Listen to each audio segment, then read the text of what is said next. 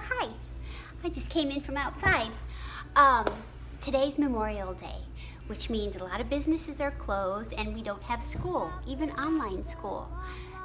It's a national holiday. Poppies have been symbols for Memorial Day for a very long time. And it's very easy and it's very fun, and it means something very special when you wear it. In the most respected way. So, I looked at poppies, and what I found is that they are red and black.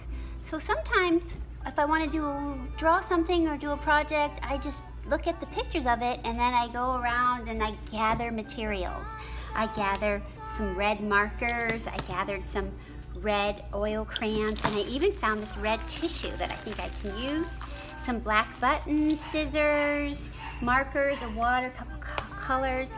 I'm not sure if I'm going to use them all, but what I like to do is when I think about something I want to make, I gather all my materials and I put them down in my one little workspace.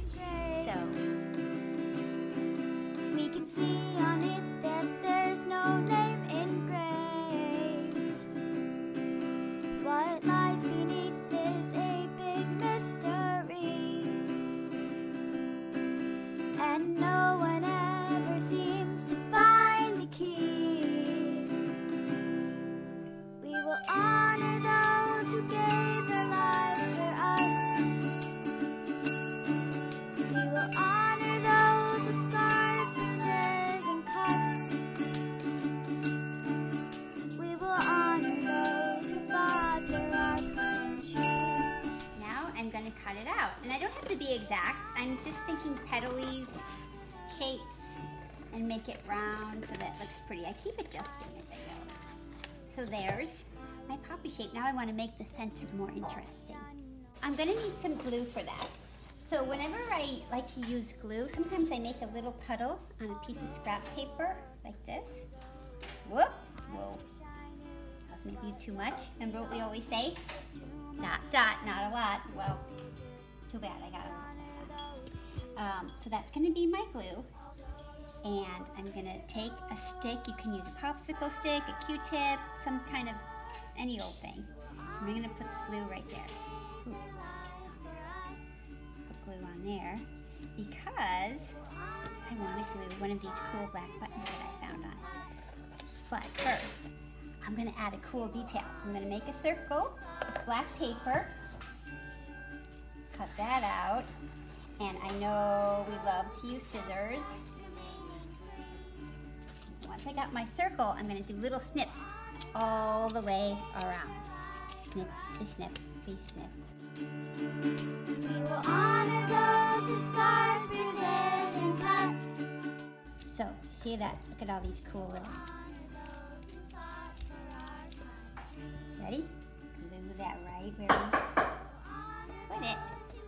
That's going to help make it 3D.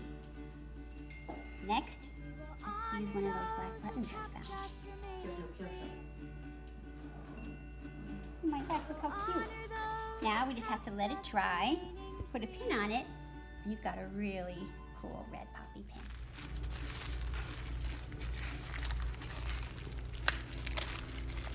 Maybe you got some tissue wrap from a present. You can always use that. Good for recycling. So I'm going to make a paper flower with this. Yep. I'm going to make a circle. I do mine freehand, but you can also just take anything and trace around it to make a circle, right? I got a bunch of layers and I'm going to cut out all the layers at the same time.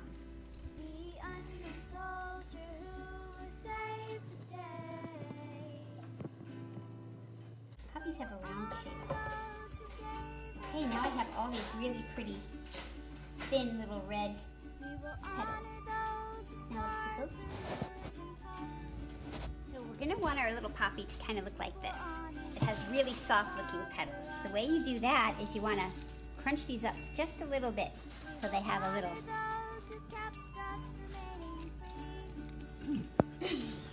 crunch. Give it a little dot dot. Not a lot. Stick it right on top. There's another one. These are going to be so pretty. Crunch and Stick it in the middle again. And no one ever seems to find the key. That looks like a pretty good poppy. What's missing? The black in the middle. What if I ran out of black paper? And actually, I don't have black tissue paper. I only have red. But watch this. I'm gonna ball it up. Make it nice and balled up, crunchy. I'm gonna glue that on. This one I'm gonna use a little extra glue for this part because it's a little bit, needs a little more. It's thick and bigger. Put that all in there. And I don't have black, but I do have a nice big fat black magic marker. And if I color on it lightly, it's even going to give it a really neat texture because it's just going to look kind of bumpy because what I'm coloring on is bumpy and it really actually helps it look like a real flower.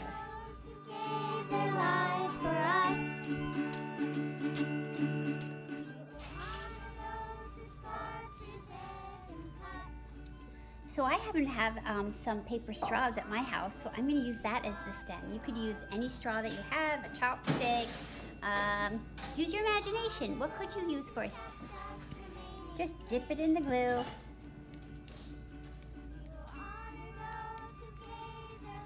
And stick it on the other side.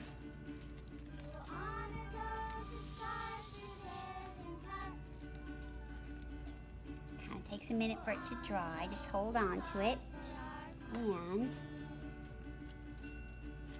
you've got I have a pocket full of posies, a vase full of poppies. Honor those who kept us remaining free. We will honor those who kept us remaining. You're not going to believe what we're going to use next. Sandpaper. This is actually paper that you use for woodworking and all kinds of handy things around the house that you need. You can get it at the hardware store, or maybe someone in your house raid their toolbox and say, hey, do you have any sandpaper I can use? This is a fine sandpaper. We're going to use it with chalks to make a beautiful poppy field. I'm going to use red chalk, two types of green chalk that a lot of times we always use, right? A dark green and a light green, blue for the sky, and, oh, wait a minute. I don't need black for the centers because my paper's black. Okay, let's start. Let's start by making our circles, and I'm going to put the bigger circles in the front and littler ones up at the top. That the bottom and the top also in a picture can look like the front and the back. You can make some of them coming off too if you want. That looks pretty good. Now I'm going to do another circle inside because I want to leave that part black and color it in. Make sure you leave the black in the middle. If you forget, don't worry about it. See how that field of poppy, sometimes you don't always see the black center. And just color it in with the chalk. The paper really grabs the chalk because it's textured and makes it look super bright and really, really neat. Already we've got kind of a gorgeous looking poppies. Now with our finger, let's smear it out and give it that beautiful thin poppy petal look.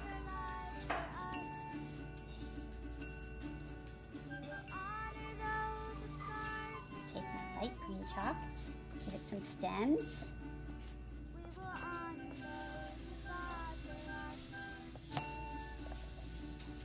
Dark green chalk. I like to use the side, remember? Fill that in. I wish I knew what lies beyond the tomb of the unknown soldier. We honor those who fought for us, although the war is over. Let's make the sky blue. What lies beyond the tomb of the unknown soldier. We honor those who fought for us. Remember what happened to Dorothy in the poppy field? Be sure to watch Wizard of Oz to find out.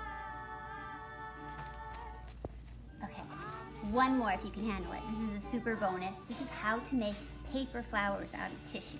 It's an accordion fold.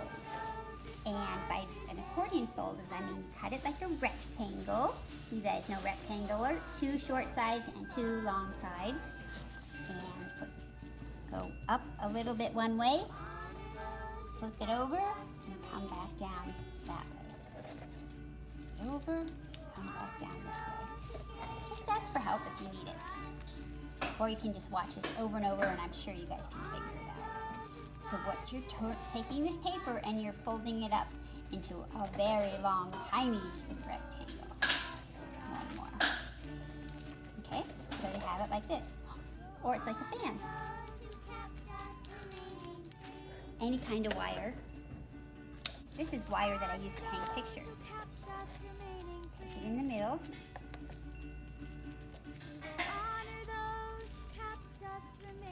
Nice and tight.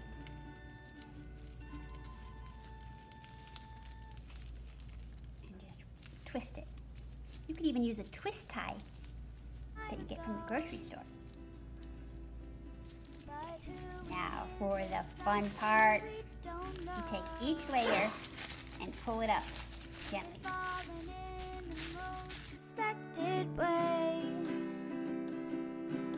The unknown soldier who was saved today. We will honor those. So pretty and so easy. So now we need to do something for the black center. And I found a coffee bag. Look at this. Let's just cut out a circle out of a black coffee bag or black paper, or maybe you have a black trash bag. That would work. Remember our little cuts? As we lay the wreath on his Arlington grave. Next up, our glue.